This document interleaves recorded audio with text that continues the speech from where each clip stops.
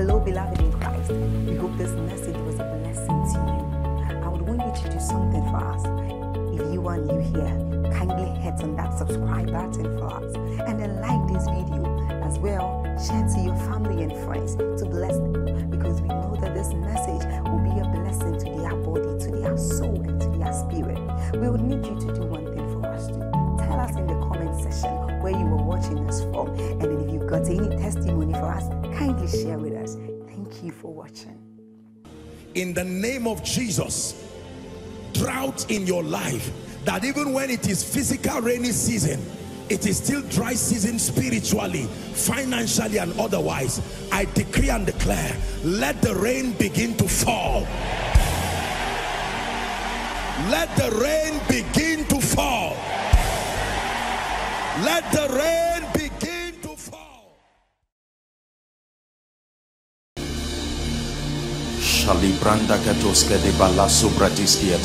We thank you. Our hearts are open, clarity and understanding. In the name of Jesus Christ. Please be seated. Thank you again for this opportunity. I do not take for granted every opportunity I have to bring the life and the word of God to his people.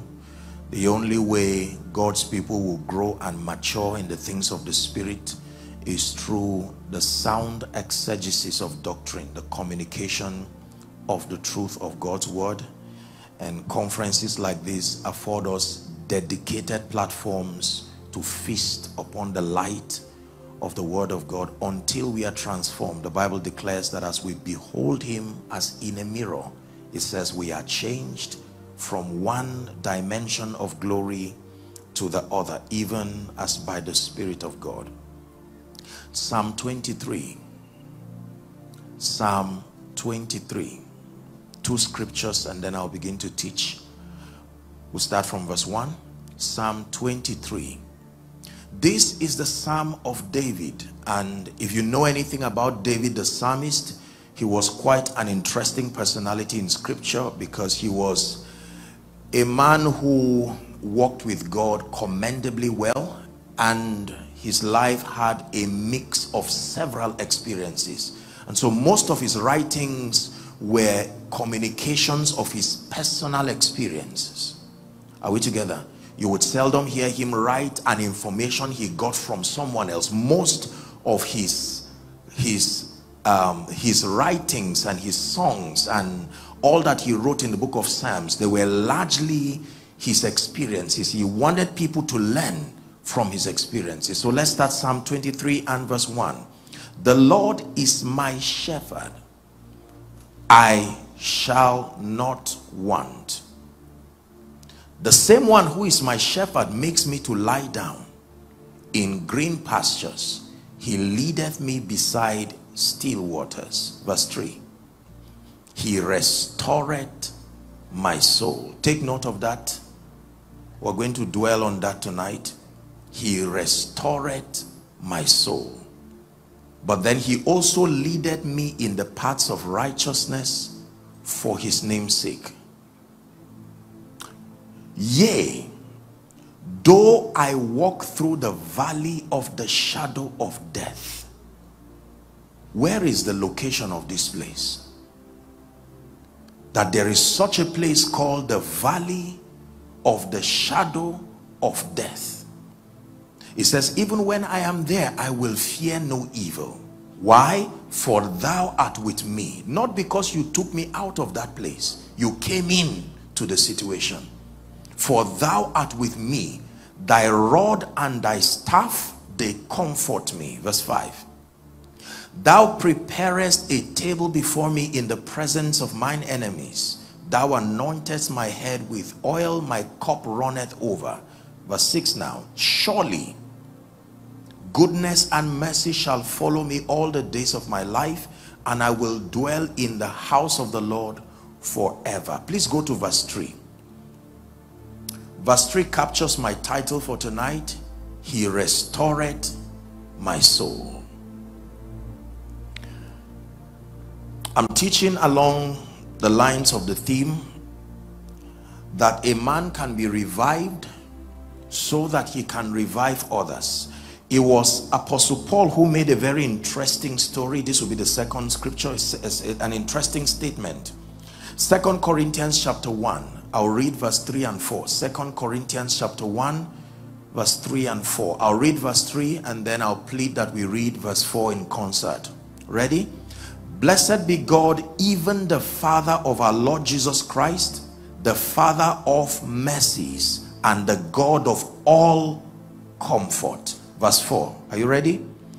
Who comforted us in all our tribulation, that we may be able to comfort them which are in any trouble. How?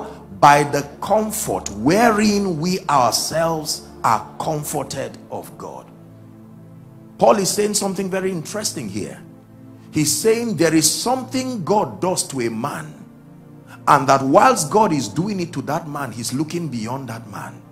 He's looking at those who will be the beneficiaries of that experience. Are we together now? Yes. The psalmist, gleaning from his information, is saying, look, there were certain situations in my life that necessitated superior levels of intervention, and I have learned something about God, and I think it will be evil to keep that information to myself. And so he freely communicates from the wealth and the depth of his pain and his experiences. And here Paul, in the same vein, is telling us that there are times that we pass through seasons in our lives, and that God is able to uniquely reveal himself and comfort us, and that comfort can become strength for us, because surely we will meet others who would be in that similar situation, and that if and when we find them, we will be able to draw from the archive of our pain, our experiences, and bring comfort to them. He restored my soul. Hallelujah. The Bible did not leave us in the dark as to the fact that our faith adventure will capture several kinds of experiences. Jesus himself spoke about the possibility of having tribulations, having persecutions, having negative and unfavorable experiences. In John chapter 16, particularly verse 33, Jesus himself was speaking, and he said, in this world, not outside of this world, he says, these things I have spoken to you, that ye might have peace. In the world ye shall have tribulation, but he says, be of good cheer. He leaves you with an information that can give you peace even in the midst of storms. Most believers do not understand the entire span of the faith journey of the believer. I understand the joy of salvation. I understand the joy that comes when you have results, when things work well in your life. But most believers have not been taught what to do when seasons change and when and if they are negative. So when believers are confronted with seasons that are unfavorable, does not matter what form it appears, they become broken, they become discouraged, some become utterly confused as to what to do. And it is at such times that Satan comes in, because his assignment is to attempt to let you see through your experiences that God is unfaithful. So he will not meet you at every time. He will wait for these moments and these seasons. Are we learning now? It is a very dangerous thing for a believer to pass through unfavorable seasons uninformed, because the casualty that can come out of that season can discourage other believers, and the victory that comes out of that season can also strengthen that belief. So the season, both God and Satan is interested in this season. Why am I preaching this? Because I believe that there are people here sincerely, for God to have put this message in my spirit and insist that I teach it. It is because it is possible that there are people here and those following online from across the globe who are weary, fatigued spiritually, and are at a point right now where We are crying for answers, otherwise many may give up. And God is sending this word even at this conference to give you an explanation and to help you interpret the writings on the wall. Apostle, what is happening in my life? It looks like everything has just vanished that is capable of giving me joy. My peace, my health, my strength, my finances, my marriage, my children. We are people of faith, but there is something about seasons that we need to understand. Is someone learning?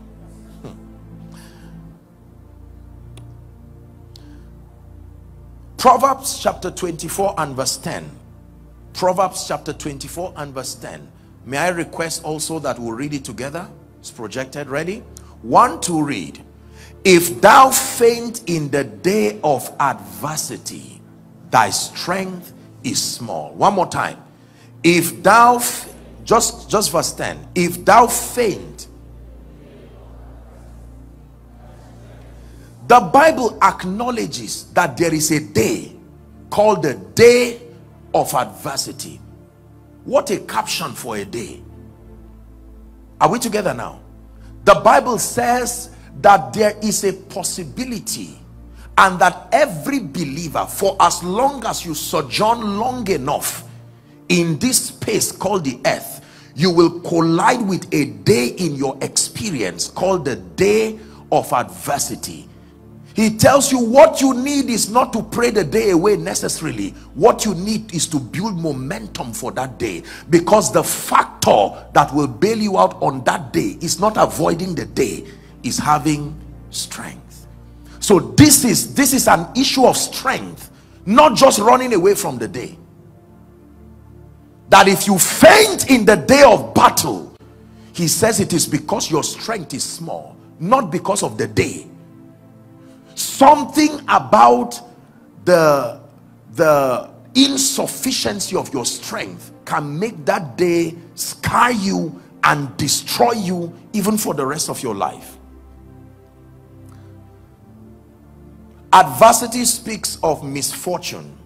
Adversity speaks of hardship. Adversity speaks of challenges, mishap. Adversity speaks of continual difficulty. The Bible leaves us in a very vocal expression. The Bible tells us that for as long as you live long enough in the earth, whether you like it or not, that seasons will come in your life when you will experience different levels of discomfort for different reasons.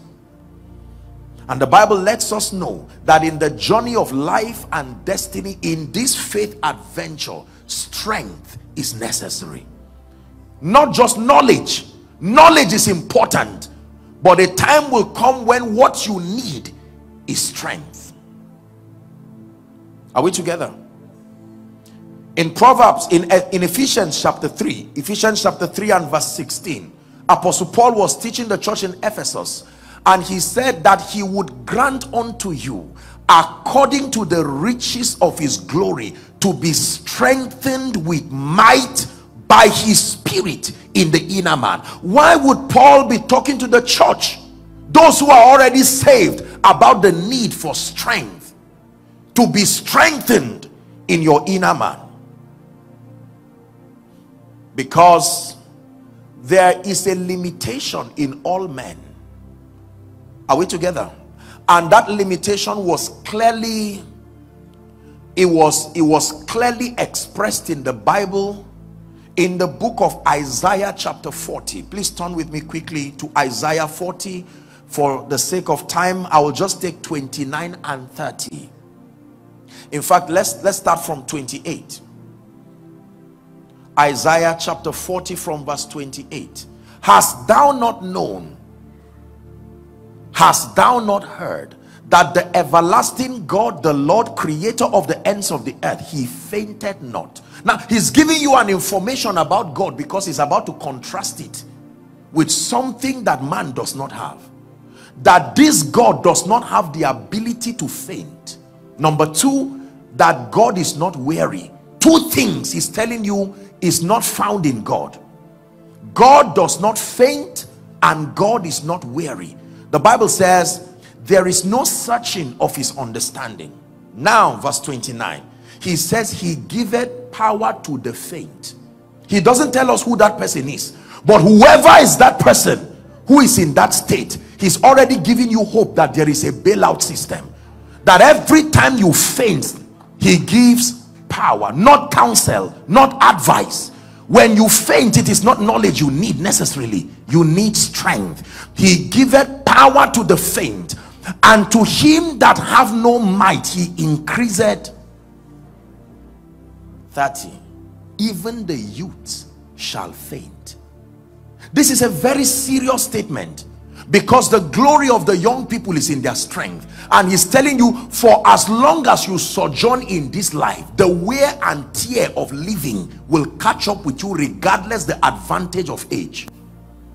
That even the youth shall faint and be weary, and the young men shall utterly fall. Then he leaves you with a secret, that they that wait upon the Lord, something happens to their strength. He uses a strange expression, renew. That means it was once there, but something happened. He does not say he gives you strength, that he renews your strength, and he does it in a way that you can mount up with wings as the eagles, that when you master the technology of renewal, you can run. And when men think you should be weary, they find out mysteriously you never get weary. And when you should walk, you would not faint. He's saying under normal circumstances, it's impossible to walk so fast, sojourning in life, without being weary and without fainting. But he introduces a technology that you can tap into, a spiritual technology that makes you behave like God in experience. That when others are weary and when they are fainting, you are standing by a strength and an intelligence.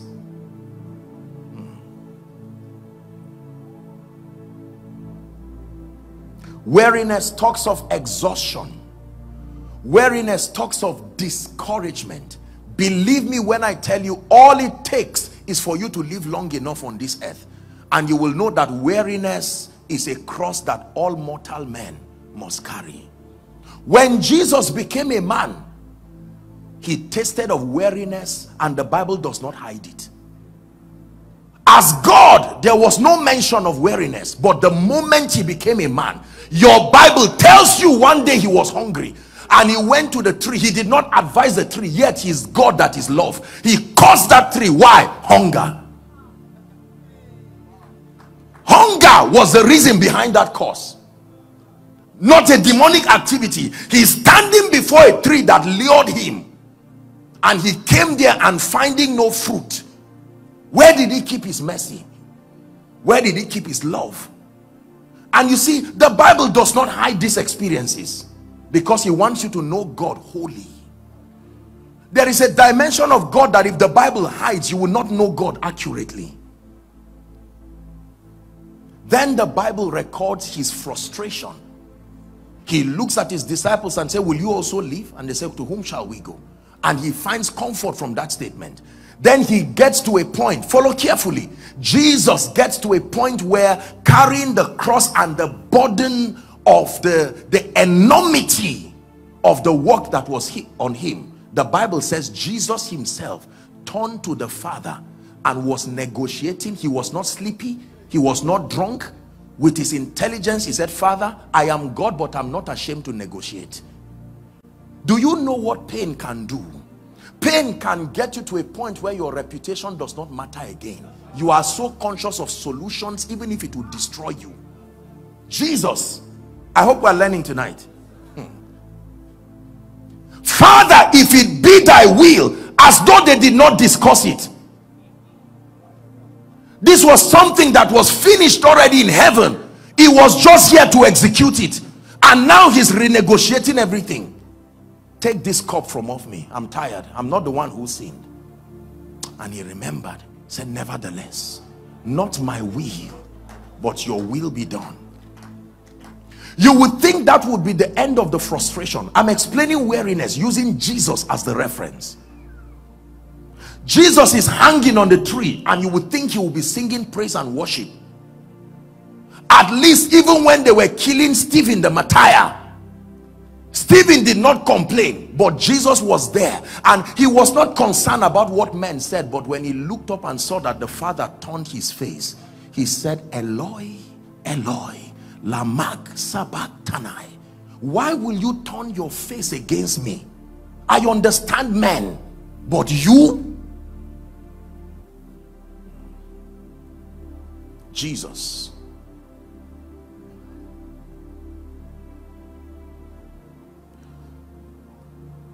If we do not understand the reality of exhaustion and weariness, it can so affect our faith. Because you see, there is a dimension of faith that is being taught in the body of Christ that looks very spiritual but is incorrect, and it has not given people a chance to understand God wholly. There is a dimension of pain that is a gift. There is a dimension of, there are seasons that are uncomfortable, but you see, they are requirements for greatness. And if you use the guise of faith to just erode those seasons, people will never know God completely, and they will never be people of stature and balance. There is a requisite level of pain. There is a requisite level you must taste of certain seasons to qualify you to carry certain graces. Now, this is a language that our generation does not want to hear, all using the guise of faith. Let me apologize in advance because we're going to rush. So there are many people who try to wave seasons away. Jesus himself, when it had to do with ranking and increase, they asked him a question. We want to sit at your left and right. He didn't say the seat was not vacant. He said there is a condition. Can you drink of my cup and be baptized with my baptism? There are people today who want uncommon anointings. They want uncommon influence. They want to stand in the shoes and the offices of people, and most people want to get it by claiming. Not everything is a gift. There are things that are rewards. The Bible says, to him that endures, he will be given a crown and a white stone. Endurance. There is a lot of admiration of people who God is doing mighty things with, and people just make it look as though it was just something that they were lucky, just a gift. Believe me, if you listen to what I'm teaching you tonight, you will find strength.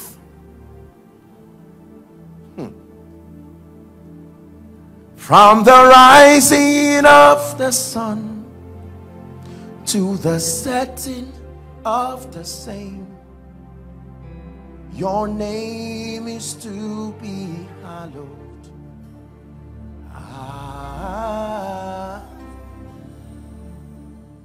Who seen that this man was born blind? It was a question they asked Jesus. Was it him or was it his father? Listen to the reply of Jesus. Neither. But this has happened, that the glory of God. Is it in your Bible? Oh my goodness. Is that how far God is willing to go for his glory to be revealed? That a man is born blind, and Jesus, who is the manifestation of the glory of the Father, is telling you that God so desires for his glory to be revealed that he can create all kinds of scenarios, provided it will provide glory. God does not regret it. Your name is to be hallowed.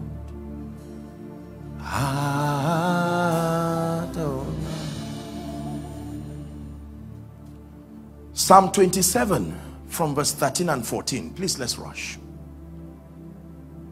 I really believe with all my heart that this message is giving someone perspective. It's opening you up to something. For some of you, it is possible that you are in these seasons right now, and you want to know, is it an attack? Is it a test? What is? Give a definition to this season, and then help me know if I should just stay and endure. Should I fight it? Should I receive it? Should I learn from it? I had fainted unless I had believed to see the goodness of God in the land of the living. Verse 14. Wait on the Lord, be of good cheer, and he shall strengthen your heart. But here is your own condition. Wait. When Pastor Nat came up and began to sing that song about waiting, I said, this man, wait on the Lord and you will find strength. Let me give you 3 biblical reasons for weariness. Now that we have established that weariness is something that spirituality does not automatically take away, provided you wear a mortal body, it is a tendency that will eventually catch up with you. As we learn from the life of Jesus, who is our reference and our standard. If Jesus were weary as a child, we would give him that excuse. But Jesus was weary at the height of everything in his life. What is the first cause of weariness? I wrote down here, disappointed expectations. Please write it down. Disappointed expectations. Proverbs 13 and verse 12. The first reason why believers and even spiritual people can become weary in this faith adventure, my Bible says hope deferred can make the heart sick. If it was just the body that was sick, you can go to the hospital to treat it. But now he's telling you that this sickness will go beyond your body, that hope deferred can make the heart sick. But when the desire cometh, it is the tree of life. Disappointed expectations. We all desire results in our lives. We all desire results that bring glory to the name of the Lord and become consolations to our Christian experience. In fact, psychologists tell us that one of the keys to fulfillment is progress, a sense of progress. To the degree to which we make constructive advance with our lives, we find fulfillment. Is that true? Disappointed expectations. Number 2, the second reason why believers can be weary is attacks, persecutions, and tribulation.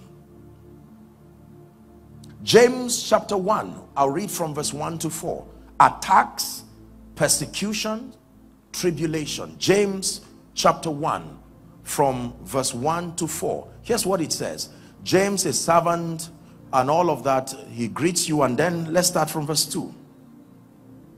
He said, my brethren. Who is he talking to? He's talking to people who are of the fold. That you count it all joy when you fall into diverse temptations. Verse 3, knowing this. There is an information he wants you to know that can grant you the ability to even count it all joy. It says that the trying of your faith worketh patience. Verse 4, it says, but let patience have her perfect work, that ye may be perfect and entire. Now that word entire is interesting. That for you to be whole, there is a requisite, there is an administration of tribulation and adversity that works together to make you entire. That means without that in the equation of your faith adventure, you are incomplete. There is something about your life and your knowledge of God that is not yet complete. Wanting nothing. 1 Peter chapter 4, let's read from verse 12. 1 Peter chapter 4 and verse 12.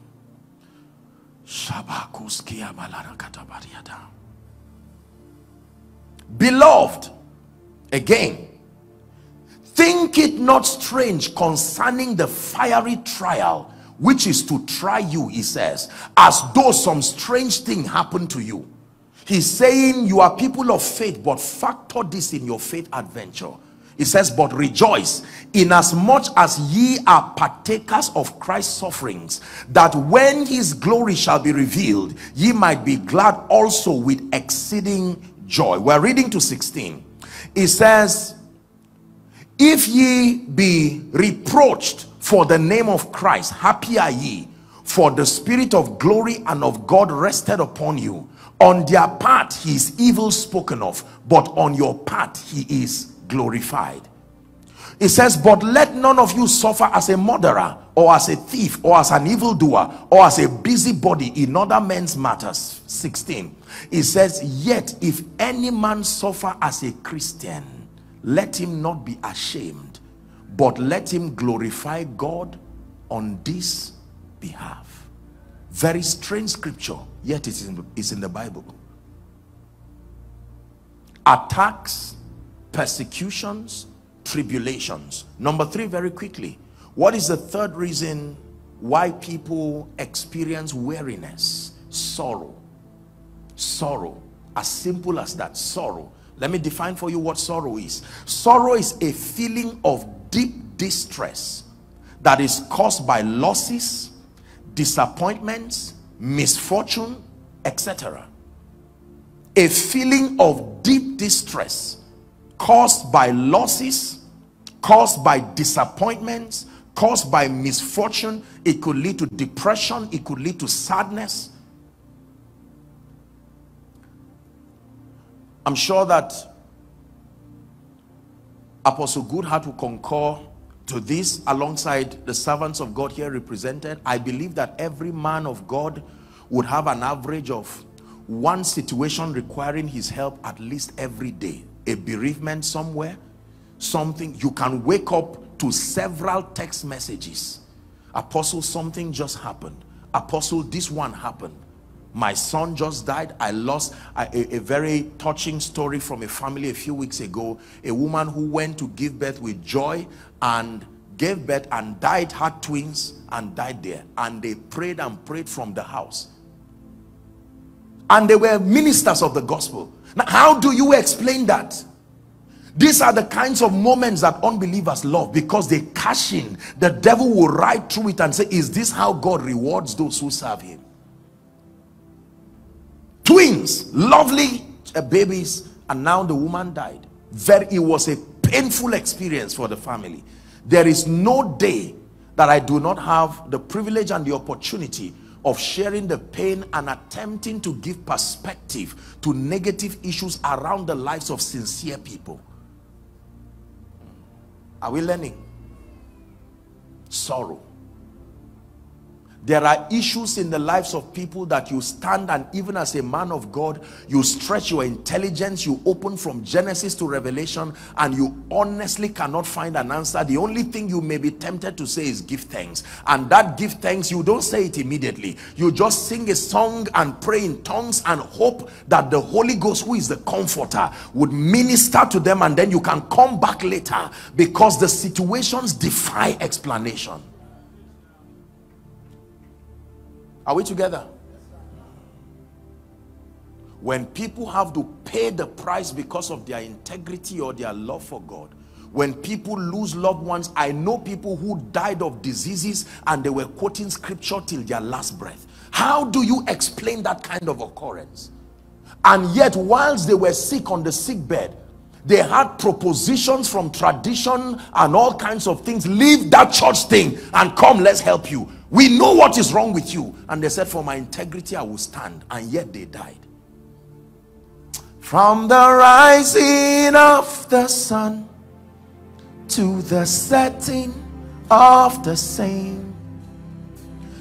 You see, as I teach, you will be understanding this song. It's easy to sing in the morning of your destiny. When the sun is just rising, you are naive about so many things. You've not gone through anything. Your stamina is when you sing in the evening too. If the evening still catches you singing, you are mature. It takes skill to sing in the morning, but it takes strength to sing in the evening. I'm raising that song for you for a reason. From the rising of the sun, with your naivety and ignorance, and ignorance can be an advantage. You are light enough to shout, but by the time it is the evening season of your life, you are in a straight betwixt whether to sing that he is faithful or not. If you still call him faithful, it took more than vocal prowess. You are strong. Haven't lost family members, haven't lost your job, haven't lost several things. Spend your life explaining God's faithfulness, and yet your results does not seem to catch. And yet you still join those who are rejoicing to sing. Now you understand what the Spirit of God gave us through Pastor Nat's song. From the rising of the sun to the setting of the same, your name is to be hallowed.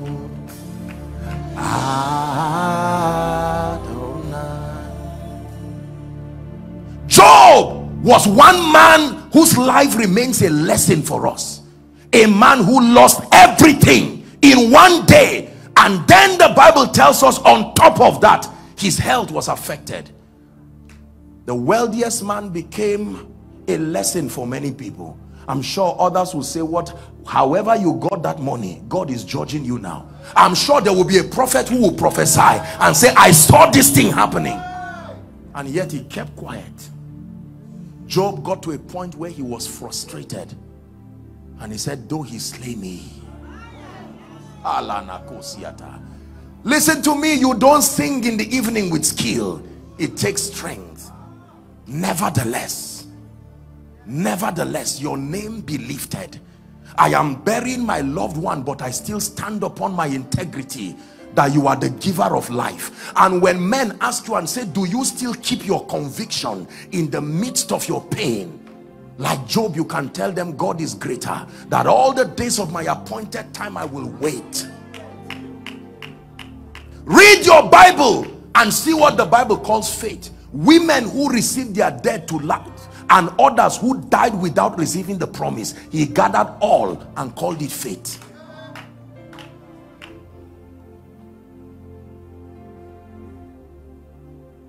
Several people entered this year with all kinds of pains and disappointment. There are pastors bleeding. There are business people bleeding. I understand where we just rejoice and say, don't worry. But there are people asking questions when they go back home. God, are you still there? And for many, if they do not encounter the truth from conferences like this, the devil will cash in upon their ignorance and tell them it means something is wrong with you. But I bring back that statement, who sinned that this man was born blind? It is not always about sin. Not him, nor his father, but that the glory of God be revealed. How can God allow a man go through affliction for glory? Ask Jesus. What is the relationship between the cross and the crown on his head? Are you blessed now? That you go through seasons and there is like a fetcher. There is something about God you carry out of that season, that when you come out of it, it gives you the ranking in the spirit. That although you are a miracle worker, you can stand in a place where there is bereavement and you still have a sermon. There are people who do not have any sermon when they meet those who are downcast. The sermon is only for those who are looking for. There are times you will be forced to preach a sermon to people who are crying. Do you have that sermon? You don't study it from your Bible. You fetch it from your own pain.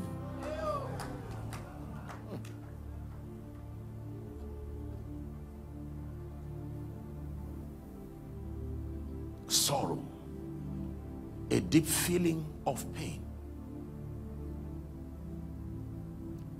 Most times when people die, people reach me so that we can try and pray for them and see if they come back to life. And honestly, you cannot imagine how painful it can be sometimes, that you sincerely love people and the people have faith. You can't say they don't have faith.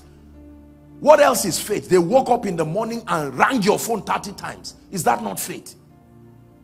And said, I know if you speak a word, my dead husband or father will come back to life.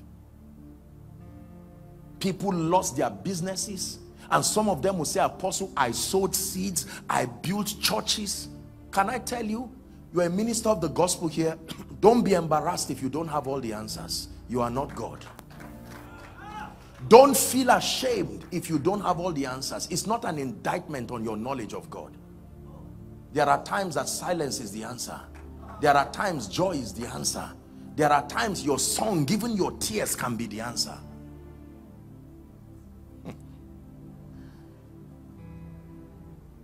Church is quiet. Let's try that song again. From the rising of the sun to the setting of the same, your name is to be hallowed, Adonai. From the rising of the sun to the setting of the same, your name is to be hallowed, Adonai. Keys to revival from weariness. That a man can be revived so that he can now be a conduit that brings comfort, succor, revival.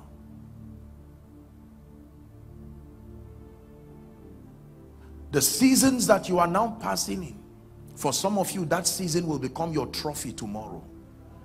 Do not run away from scars. What is a token of shame today may be your symbol of honor tomorrow. When you get to heaven, one of the ways you know that this is Jesus is by looking at the hands of everybody. Whoever does not have a scar on his hand is not Jesus. He's not the only one who has a crown. Elders have crowns, but check the one who has a scar. There are times when we come and God sends us to you. We are not looking for your sermon. Show me your scar. That is the key to your honor. Let no man trouble me, he said, for I bear in my body. I passed through that season. I'm not an illegal immigrant, if I would use that expression.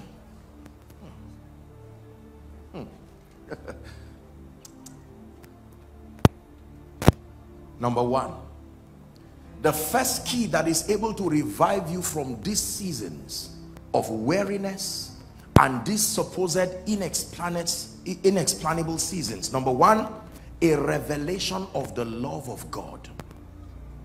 The first key that sponsors strength and stamina and revival to the weary is a revelation of the love of God. Three scriptures very quickly. 1 John chapter 3 and verse 1. Behold what manner of love the Father has bestowed upon us, that we should be called the sons of God. Therefore the world knoweth us not, because it knew him not. The Bible clearly tells us, verse 1, we'll just keep it there, that we are the sons of God, and that God showed the extent of his love by making us sons. Jeremiah 31 and verse 3. It's been an anthem in my life, a very powerful scripture, that I have loved you. Jeremiah 31 and verse 3. The Lord hath appeared of old to me, saying, yea, I have loved thee with an everlasting love. Therefore with my loving kindness have I drawn you. The consciousness of the love of God is a strengthener. When you know that God loves you and that his jealousy is ever before you, it can grant you strength even in the midst of these seasons. Romans chapter 8 and verse 28. Romans 8:28. It says, all things work together for the good of them that love God. This is a love affair. And to them who are the called according to his purposes. All things, doesn't matter what it is, the Bible says it sustains the ability to work together. So the first key to revival from weariness is a revelation of the love of God. Key number 2, I call it the comfort of scripture.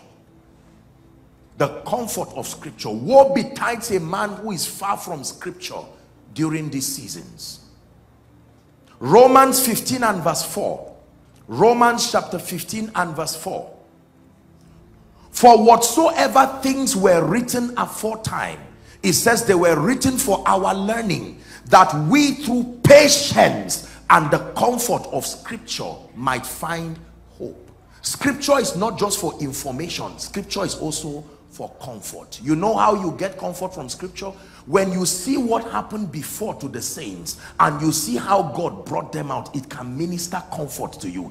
The Bible says that was why it was written. It's not always about information. It's also so that you can draw strength. That when you go through seasons that you cannot explain, you remember Jesus, you remember Joseph, you remember the nation of Israel, you remember all of these people, and you can find strength for that journey. Psalm 119 and verse 28. Psalm 119 and verse 28. Psalm 119 and verse 28. It says, my soul melted for heaviness. Strengthen thou me according to your word. My soul melted for heaviness, but strengthen thou me according to your word. The word of God is powerful. It is able to give you strength. Number 3, what is the key to revival from weariness and from these unfavorable seasons? Strategic prayers. Strategic prayers. Strategic prayers. Psalm 34 from verse 4 to 7, very popular scripture. Psalm 34 from verse 4. It says, I sought the Lord and he heard me and delivered me from all my fears. God does not just deliver men from trouble, he delivers them from fears too. Next verse. They looked unto him and were lightened, and their faces were not ashamed. Verse 6. It says, the poor man cried and the Lord heard them and saved him out of all his troubles. The last verse 7. It says, the angel of the Lord encampeth round about them that fear him, and he delivereth them. Prayer is powerful. Psalm 61 from verse 1 to 4. Psalm 61 from verse 1 to 4. Hear my cry, O God, it says. Attend unto my prayer. Verse 2. It says, from the ends of the earth will I cry unto you. It says, when my heart is overwhelmed, lead me to the rock that is higher than I. For thou hast been a shelter for me and a strong tower from the enemy. The last verse. It says, I will abide in thy tabernacle forever. I will trust in thy covert, the covert of thy wings. This is the psalmist praying. Philippians chapter 4 from verse 6 and 7. Philippians 4 from verse 6 and 7. Please write it down. Philippians chapter 4, 6 and 7. It says, be anxious for nothing, but in everything by prayer and supplication with thanksgiving. It says, let your requests be made known unto God. Next verse. And the peace of God, which surpasseth all understanding, shall keep your heart and your mind through Jesus Christ. It is in the place of prayer that you are able to exchange your pain, your confusion for the peace of God. And the Bible says that peace surpasses all understanding. It is able to build a garrison around your mind and around your heart. Are we learning now? That's key number 3. Strategic prayer. That every time you find yourself in seasons in your faith adventure, seasons that are unfavorable, you engage strategic prayers. Number 4. Are you ready? The 4th key is joy. Joy. Nehemiah chapter 8 and verse 10. We'll look at 3 scriptures very quickly. Nehemiah chapter 8 and verse 10. Popular scripture. The B part says, for the joy of the Lord. The joy of the Lord. Not the joy from your results. The joy of the Lord is your strength. The joy of the Lord is your strength. 2 Corinthians chapter 12. 2 Corinthians chapter 12 from verse 9 and 10. This was Apostle Paul. He said unto me, this was his discourse with God when he was afflicted, buffeted thrice. He said, my grace is sufficient for thee. He said, for my strength is made perfect or manifest in weakness. Most gladly, therefore, I would rather glory in mine infirmities, that the power of Christ may rest upon me. Verse 10. Therefore I take pleasure in infirmities, in reproaches, in necessities, in persecutions, in distresses, for Christ's sake. For when I am weak, mysteriously I am strong.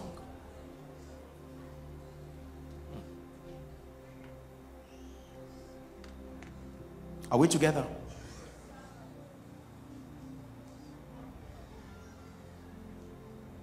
The joy that comes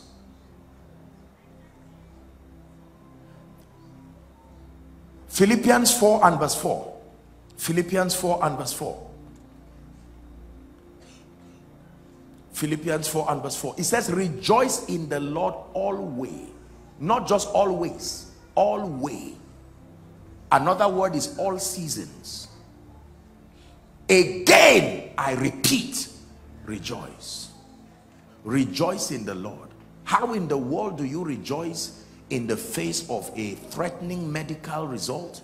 How do you rejoice in the face of bills before you? How do you rejoice in the face of obvious negative and uncomfortable situations? The Bible says to rejoice in the Lord, and again I say rejoice. Popular scripture, Habakkuk chapter 3 from verse 17. We're about to pray. Habakkuk chapter 3 beginning from verse 17. It says, although the fig tree shall not blossom, neither shall fruit be in the vines, the labor of the olive shall fail, and the field shall yield no meat, the flock shall be cut off from the fold, and there shall be no herd in the stalls. I like the next word, yet. Don't worry, don't rush it. Yet. All of those things, yet this would be my response. I will rejoice in the Lord. I will joy in the God of my salvation. 19. It says, the Lord God is my strength, and he will make my feet like hinds' feet, and he will make me to walk upon mine high places. That in spite of everything that has happened, my response, yet I will rejoice. Yet I will rejoice. Your name is to be hallowed.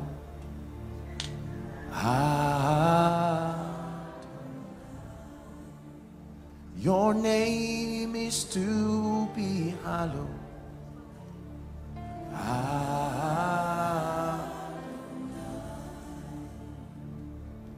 Number 5, the fifth key to revival in the midst of weariness that provides restoration for your soul and even strength for the journey is called impartation of strength. God is able to impart strength to the believer. In addition to your consciousness of his love, the comfort of scripture, strategic prayers, your joy, number 5 is impartation of strength. The strength of God can come upon an individual as an impartation and provide the stamina for continuity. Ezekiel chapter 2 from verse 1 and 2. Ezekiel chapter 2 from verse 1 and 2. Ezekiel chapter 2 from verse 1 and 2. Son of man, he said, stand upon your feet and let me speak to you. Ezekiel chapter 2 from verse 1 and 2. And the man did not have any strength. And verse 2 says, and the Spirit entered into me when he spake unto me and set me upon my feet, that I heard him that spake unto me. The Spirit, when he asked me to stand, I didn't have the strength to stand, but the Spirit, something from him. This is what is happening to someone now, because this is February, and for some people you already seem to have the weariness of December, and the Spirit entered into him and set me upon my feet. Philippians chapter 4 and verse 13.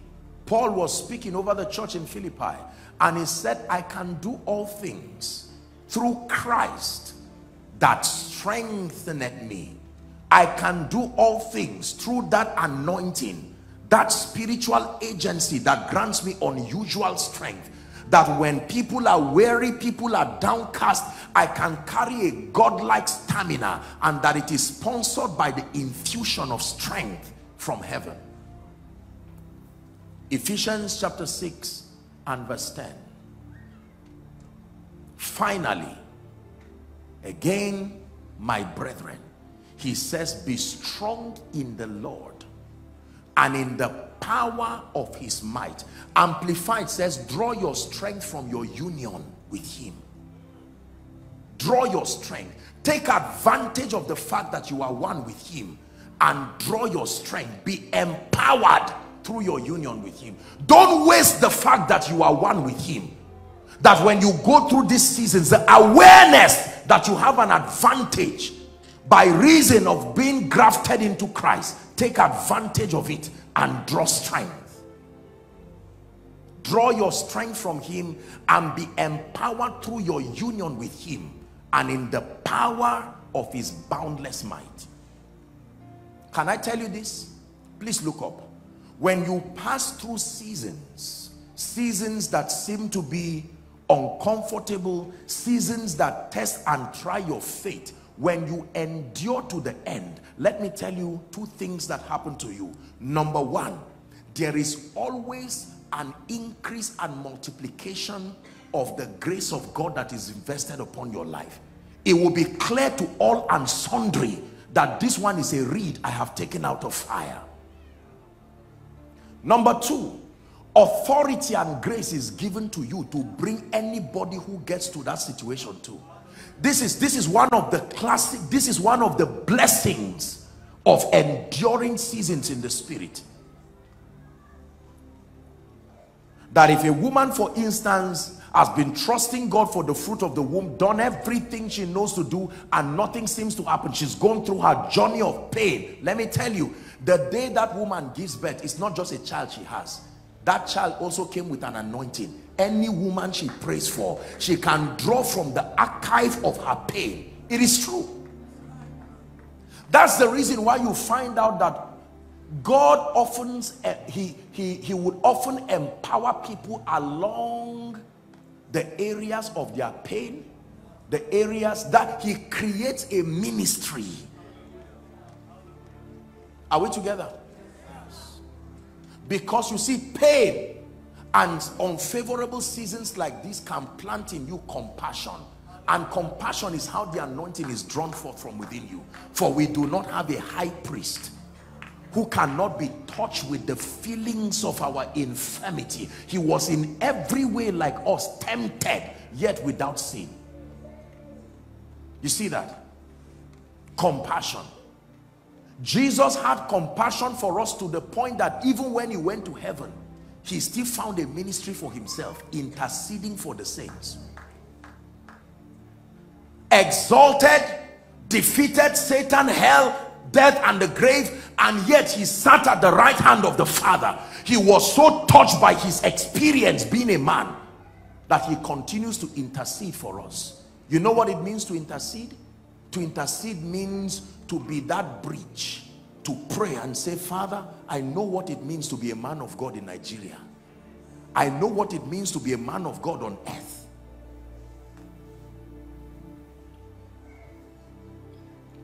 Let's look at that scripture again and then we'll pray. 2 Corinthians 1 from verse 3 and 4. 2 Corinthians 1 verse 3 and 4. Now it will make sense to you and then we'll pray. 2 Corinthians 1 from verse 3 and 4. It says, blessed be God, even the Father of our Lord Jesus Christ, the Father of mercies and the God of all comfort. Verse 4, it says, who comforted us in our tribulation, that we might be able to comfort them which are in any trouble. Any trouble is a qualification you get, like an accreditation. That situations and seasons can put a badge upon you, and anyone who is troubled and dismayed, God pushes you and say, go there. You are the only one who can understand the situation of this family because of something you have gone through. Can I tell you, in your scar is your glory. Don't run away from it. That you cried trusting God for a miracle. You came to Abuja with no sponsor, nobody, and some of you are passing through unfavorable seasons. That season is driving you to pray in tongues every day. After all, there's no job, and God has seen that there is an advantage in that season. I assure you, he won't be in a hurry to bring a job. He has found out that that situation is birthing something out of you. For our light afflictions, he says, which worketh in us a far more exceeding weight of glory. Because there are people who are about to enter new seasons in their lives. You've been going through seasons that you cannot explain. Lord, give me a definition of what is happening to me. And the Lord put this conference together to bring answers to you, and he's telling you, rejoice not over your tragedy, rather rejoice in the Lord, because he's doing something in your life. And can I tell you, when God is done with you, like the rising of the sun, you will emerge with power and grace and stamina and wisdom. You will stand with uncanny mastery as you administer the anointing of the Spirit, because you are not just one who read your Bible, you went through a school in the Spirit. Woe betide any nation whose king is a child. You know what it means to be a child? There is a requisite level of innocence you must give up if you want to sit in the place of authority. By innocence, I mean naivety. Father, I want you to use me mightily.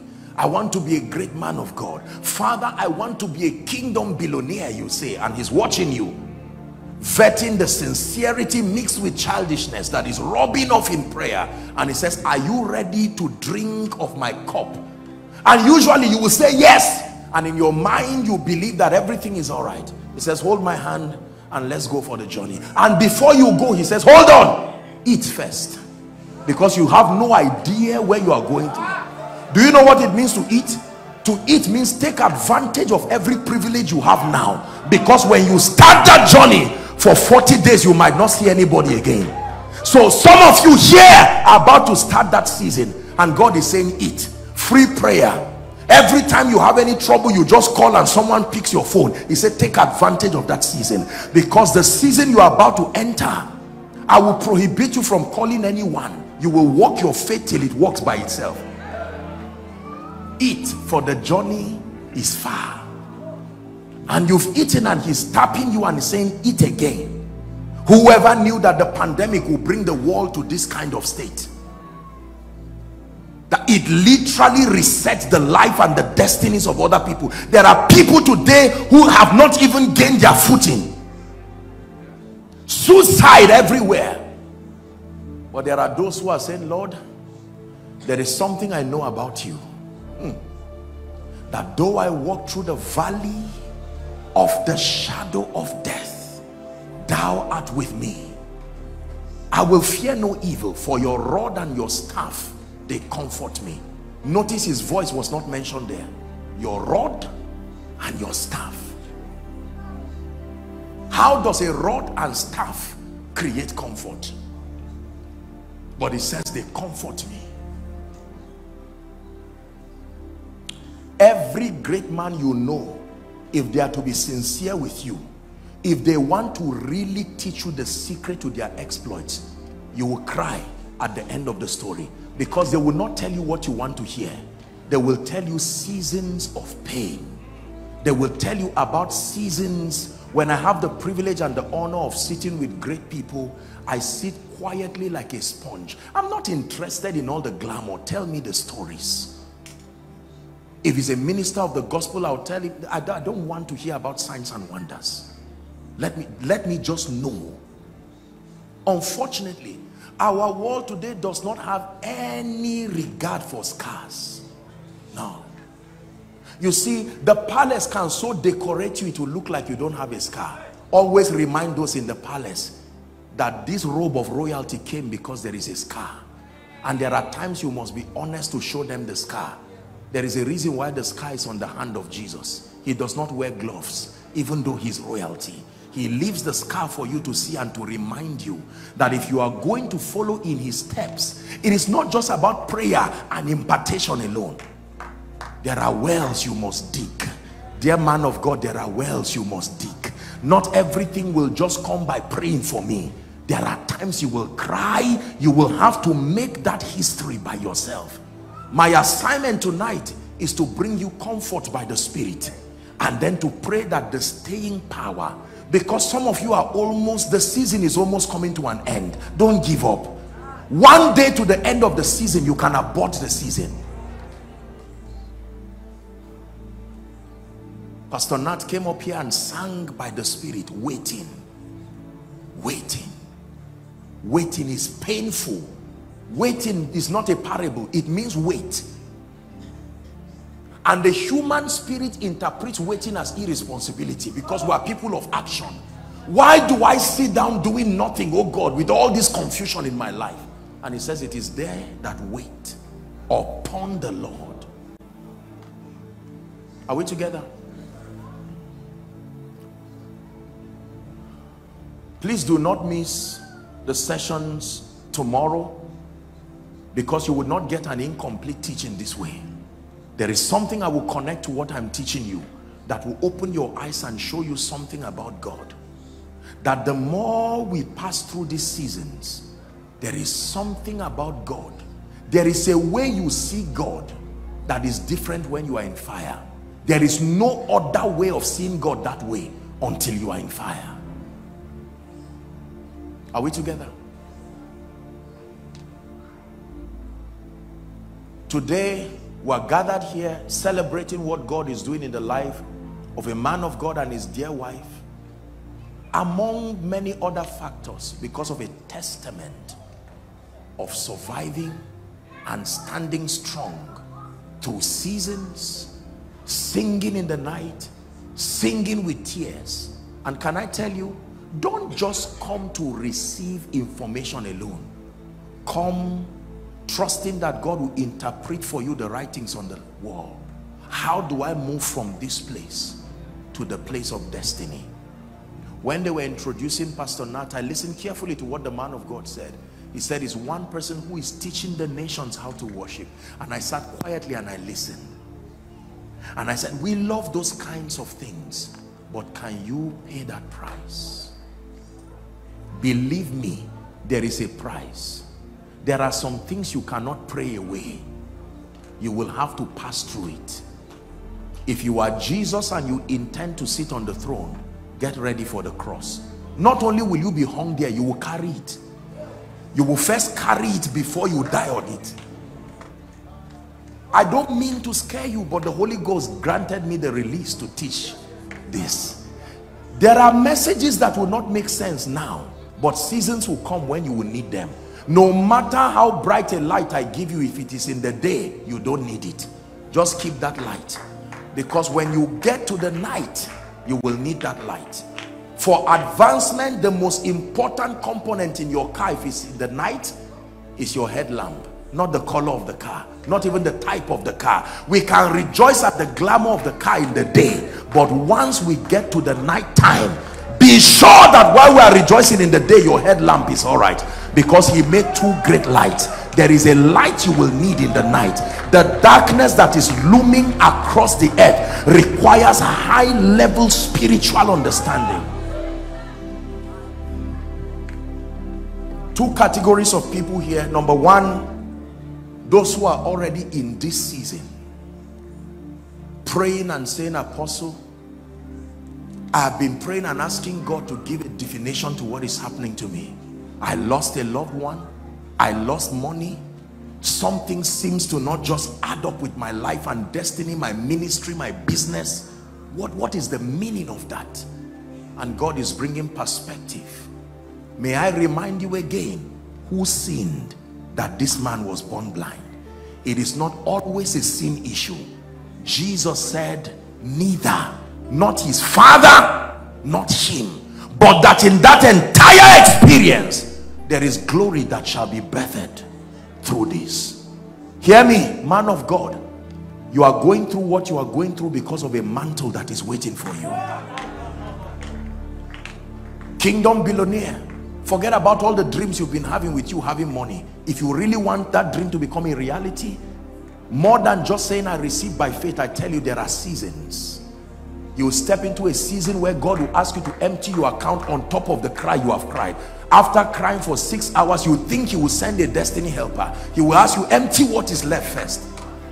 And you sit down there not knowing whether you're a Christian or not again. And he tells you that is the qualification for being my treasurer. From the rising of the sun to the setting of the same, your name is to be hallowed.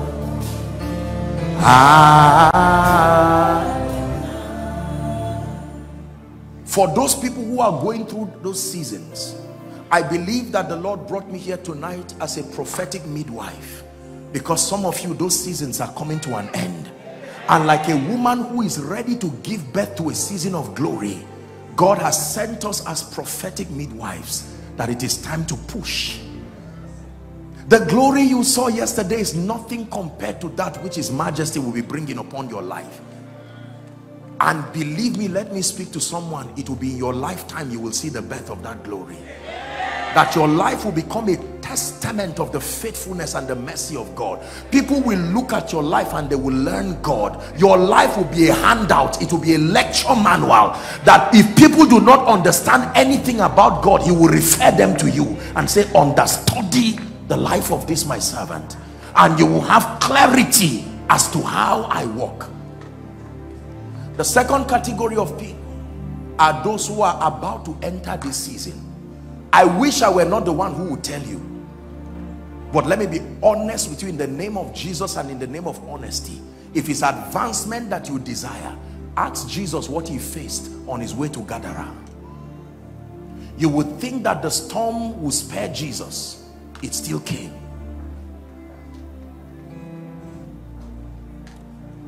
This would not be the kind of message I want to preach, and I apologize for the discomfort this will bring to your emotions, except that you will thank me soon, because many of you have been eating now. You are not eating for nothing. Don't mind your weight, you will shed it off. I assure you, the way the journey will stretch you from border to border, you will stretch it through, so that when those moments come, you will reject the voice of the adversary who comes to lie to you and say, man of God, if you are really anointed, what is wrong with you? Tell him, get thee behind me. I will go through my seasons with honor. I will go through it with nobility and integrity, knowing this, that when He's tried me, I become refined as gold. That some of you can stand before the dead body of a loved one, and with tears in your eyes, you will still believe God has called you to the miracle ministry. When people are asking you and saying, never talk about that vision of crusades again, you could not raise this dead body, shame on you and your destiny. You can find comfort knowing that His word concerning me remains true. Can we pray for a few minutes? Please rise up on your feet.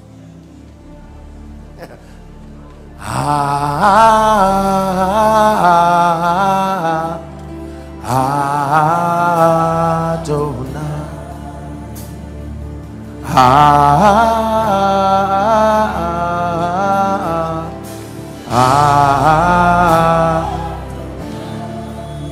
from the rising of the sun to the setting of the same, your name is to be hallowed. Adonai. One more time. From the rising of the sun to the setting of the same, Your name is to be hallowed.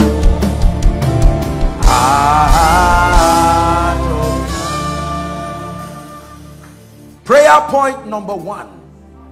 If you turn aside in the day of battle, your strength is small. Lord, grant me an infusion of strength and stamina for the seasons ahead. Please lift your voice and pray. Grant me an infusion of strength. Someone is praying. Following online, please make sure you pray. Let it be from the depth of your heart, the depth of your spirit. Grant me an infusion of strength. Strength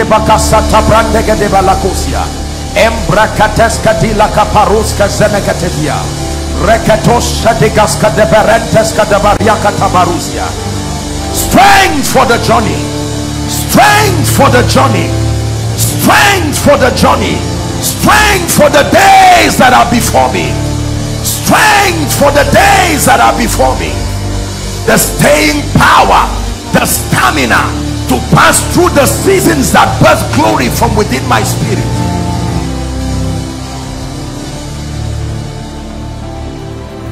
In the name of Jesus. Prayer point number 2. The prayer now is for the finisher's anointing, for those who have been in this season. I can tell you there are some of you who have been in this season. I know it by my spirit. That's why God sent me here. There are preachers, let me tell you, you write this down. Nigeria is about to experience an emergence. There are people we have not seen before. They've been quiet, going through that cave of Adullam. Some of them are nameless, faceless people, just sincerely staying with God.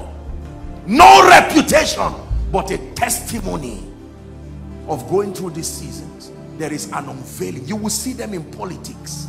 You will see them in ministry. I'm sharing with you from some of the visions. I've been having phenomenal encounters with the Spirit over the things that God will be doing. I'm not one person who will come out and start telling you things and announcing things, but believe me when I tell you this. The old wine has finished. There is a new wine. There is a new wine that is coming upon the body of Christ. There is a new wine. It's not just coming to church. Strange emergence of people, and make no mistake to think they were lucky. These were people who have been hiding like the 5,000 prophets under the custody of Obadiah. For some of us who have been part of many seasons, because we have mastered the art of waiting and crying through these seasons, God will still renew, like you renew visa. That even when your visa expires, he will renew your relevance and say continue. And you see, most times when you renew a visa, it won't be the exact timeline. You may start with 6 months, then they give you 1 year or 2 years, then they can give you 5 years or 10 years. Some, you've exhausted your 2-year spiritual visa of honor and relevance, and you've proven to God that you've been faithful. There is that spiritual consular that is about to stamp your visa again and say, even though you have been in ministry for a long time, you will still not go out of relevance. You have shown God that through your alignment you qualify for another season.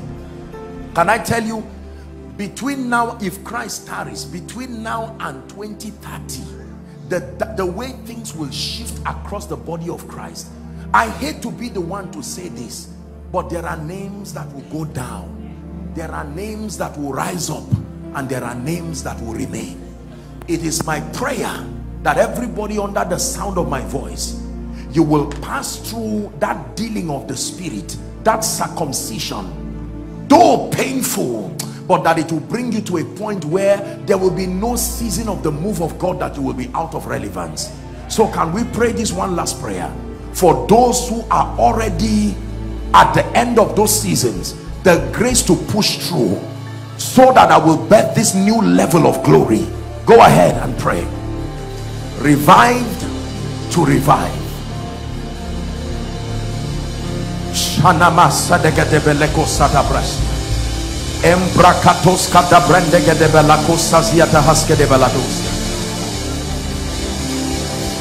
As this new wave of glory comes upon the body of Christ, as this new wave of honor comes upon the body of Christ, Lord, we thank you for the stamina you have given us to go through these seasons, and we realign ourselves afresh that will be recipients of these mighty things you are doing in this new season.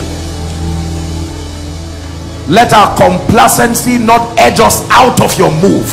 Let our complacency not edge us out of spiritual relevance as touching the things that you are doing. I declare over your life tonight, standing upon the grace of the apostle and the angel over this house, I decree and declare that the stamina to pass through these seasons until the glory is birthed within you, may that grace rest upon you in Jesus' name. And for those who are about to step into this season, let there be the strengthening from on high, in the mighty and marvelous name of Jesus Christ. Amen and amen. God bless you. Dearly beloved, I hope you were blessed by this message. I want you to keep doing something for this man of God, our man of God, Apostle Joshua Selman.